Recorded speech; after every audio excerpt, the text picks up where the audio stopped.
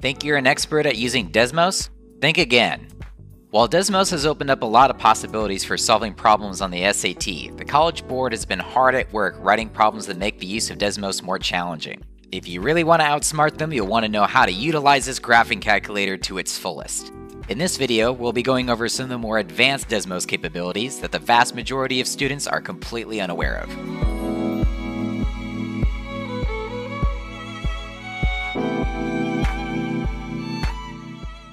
Before we dive into the more sophisticated features DESMOS has to offer, make sure you watch our first video that covers all the basics. Check out the link in the description below. If you want to practice alongside this video, remember you can go to desmos.com/practice on a separate window and select the SAT under Assessments. While we've gone over many kinds of problems that mostly involve solving for one unknown variable, a lot of the harder SAT questions involve multiple unknown constants or variables. In this example, we have a system of nonlinear equations with only one solution, but we don't know either B or C. And rather than being asked for a specific value for either, we're asked to find their difference. While we could certainly solve this by hand by setting the equations equal to one another and working out the algebra, it's much faster just to graph both equations.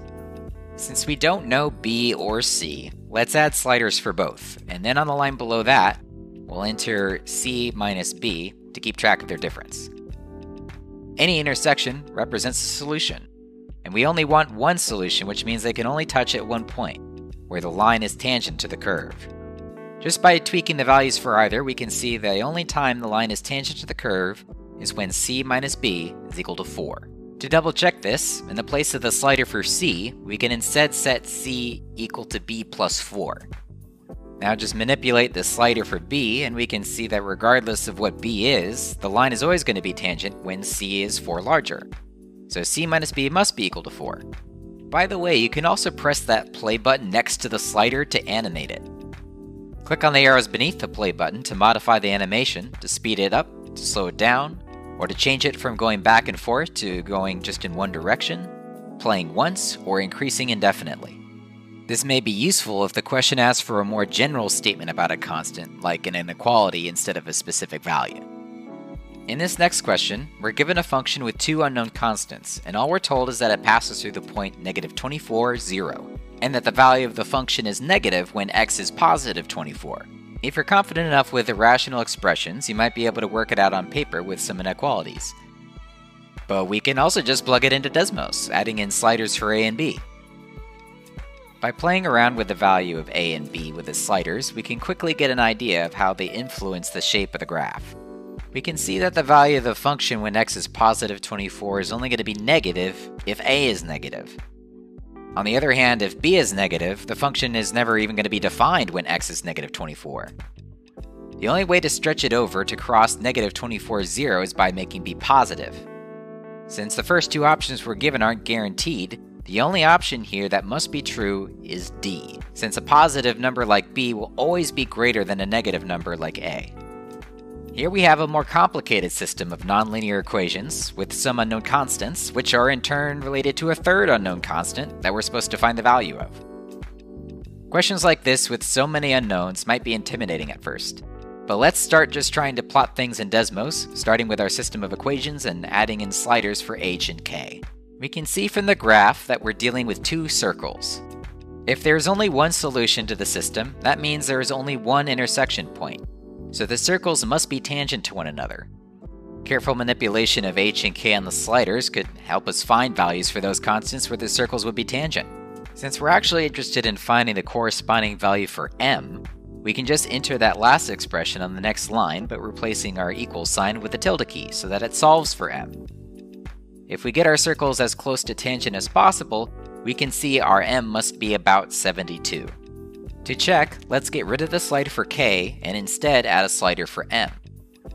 This way we are inputting what we want for m and then using that to specify exactly what k needs to be for the circles to be tangent. By setting m equal to 72, we can see that our circles are indeed tangent regardless of what we set h to now, so long as h isn't too large or small.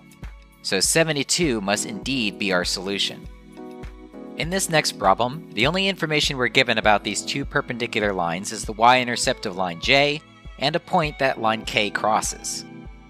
While we're not given the slope of either line, since they're perpendicular, we know that the slope of one will be the negative reciprocal of the other.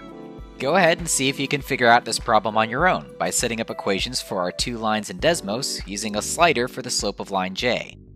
Feel free to pause the video here and work out which of the listed order pairs is a possible intersection point. First, since we have the y-intercept for j, let's set up the equation in slope-intercept form. Let's set the slope of line j to the letter m and add a slider. Since we have just a point for the other line, let's set up the equation for line k in point-slope form, using the negative reciprocal of m for its slope. You can also plot the four listed points like we have here if you want help spotting which one is the correct one. With all this set up, just drag or play the slider. The only point it goes through is negative 4, 6. So the correct choice must be option B.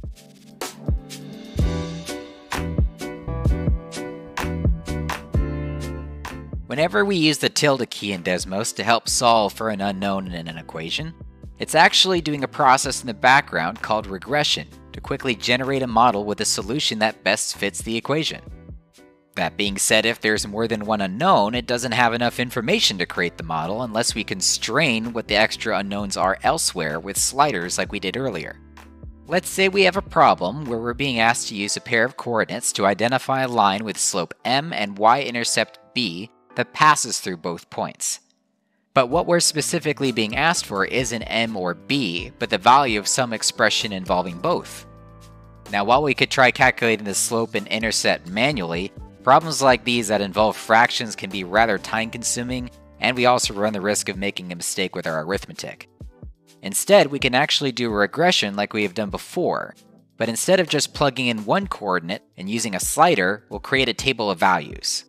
To create a table, simply type the keyword table into an input box by itself and it'll automatically create an XY table that we can modify. Let's plug in our x coordinates into the left column and the corresponding y coordinates into the right column. On the next input box below the table, enter the equation of the line as we're given it in slope-intercept form. But let's replace the equal sign with our tilde key and add a subscript to x and y to match the top of our table. This will immediately solve for both m and b simultaneously, and then we can literally just copy down the expression they have here, and it will give us our solution, 28. This works for way more than just lines though. We can use this type of regression for many other types of equations. Let's say we're given 3 points in the equation of a parabola, but all the coefficients are unknown, and we have to find their sum. All we have to do here is enter the points into the table, set up a regression matching the equation they gave us here, using the correct subscripts and the tilde key, and DESMOS instantly provides us with the values of all 3 coefficients, and we can find their sum on their next line. Now let's try a slightly harder version of the previous problem.